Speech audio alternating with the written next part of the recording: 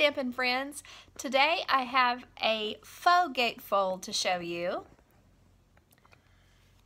It uses the Needlepoint Nook Designer Series paper and suite because it also uses the needle and thread stamp set and the Needlepoint Elements framelits dies. I used a Get Well stamp that I liked from another set, but this has a lot of great sentiments, including a Get Well.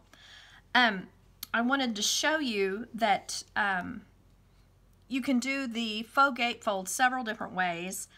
One way, the typical way that I like to do it, is just leave the inside unembellished. You can turn it vertically or you can turn it horizontally to make a cute card.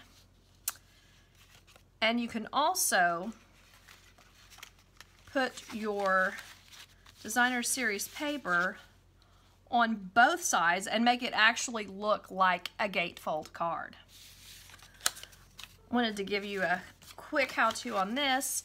You want to just score at 2 1/8 inches and 4 1/4 inches, and that is a really simple fold.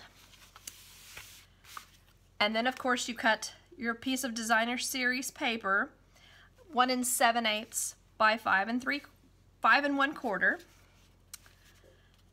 And I wanted to show you also, I think, this is a little bit delicate, but it's pretty, and so you may prefer it like that, but you could also put it on a stitched oval. Gives it a little more pop. So I kind of like it like that.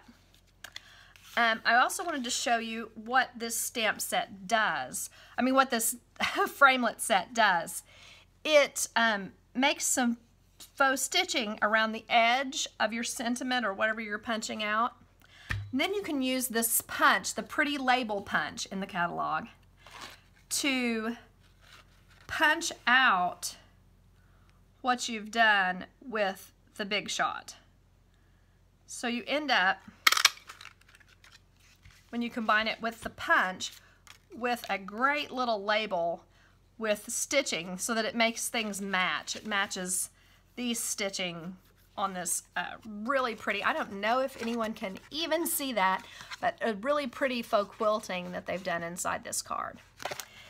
Anyway, thanks for watching. I hope you do some stamping today.